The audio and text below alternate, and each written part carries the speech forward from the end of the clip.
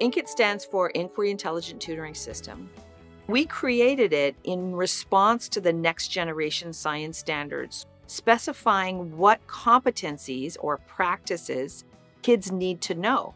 Teachers also need to assess these. So the system collects fine-grained mouse click data from students' open responses, data from their widgets, data from their simulations and changes that they make to the simulations, takes all this data and then using patented AI algorithms, assesses them in real time, reports out to the teacher in real time, alerts the teacher as to who needs help, gives him or her instructional tips on how to help that student, which are shown to lead to bona fide learning.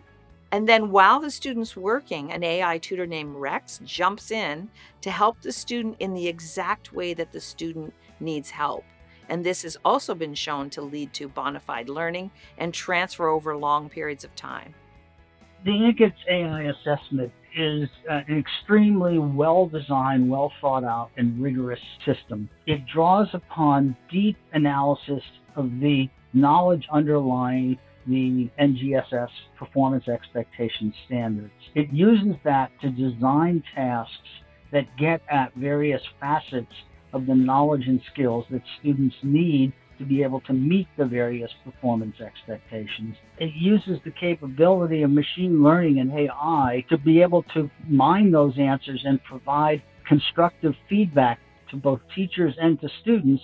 So it wraps this whole thing into one coherent operational package, which makes it manageable to do formative assessment of challenging science standards in the classroom as a key component of improving the outcomes of student learning. This is just a new way of thinking about learning. To me, this is very powerful and really helps teachers meet the challenges of the next generation science standards. Kentucky's role in the development of the next generation science standards was basically that of a lead state. The new science standards being three-dimensional was a huge paradigm shift for us.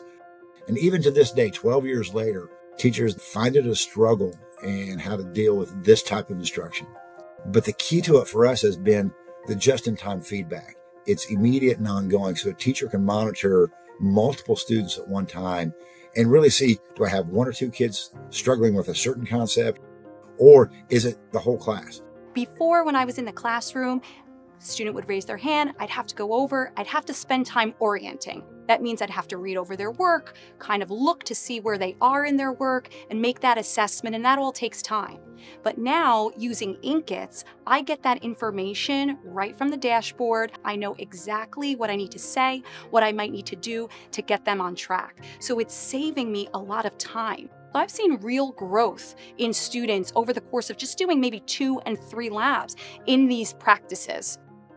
One of the main reasons why we brought Inq-ITS to Maria Varisco Rogers Charter School was because over the last few years, we've noticed a change in our NJSLA scores, which is the state test for New Jersey. It became like a supplemental support for our curriculum. Inq-ITS is saving us time because it's grading everything for us. I feel like Inq-ITS is a pioneer of this type of program. So far, we've done at least 6 different assignments in the program Inq-ITS, and we've seen a growth within our students already. The Inq-ITS program has really given teachers a great way to assess the nitty-gritty details of the NGSS standards. Quite a few of the modules from Inq-ITS align perfectly with our Open SciEd units.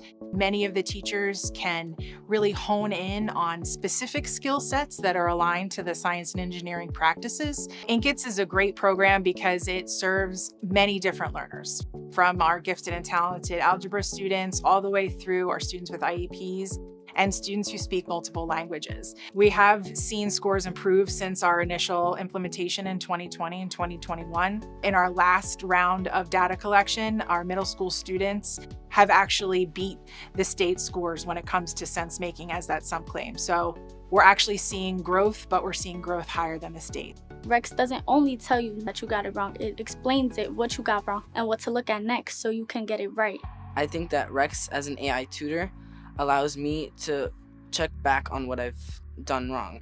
It allows me to see the mistakes I've made and then allow me to actually think about what I can do better the next time. Rex is going to be immediately there when you need it unlike the teacher who was helping the other students. He was talking about the objective, and once I read the objective, I finally got the answer that I needed.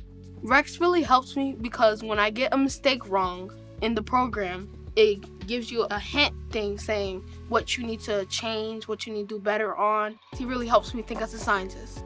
What do you think about teachers having this really real-time data about what you're doing? I think it's really important that teachers leverage AI for the benefits that it can offer, the insights and the really deep actionable data to really improve their own practices at teaching science, and also take away the onerous things and help kids reach their full potential. Really, that's what this is about.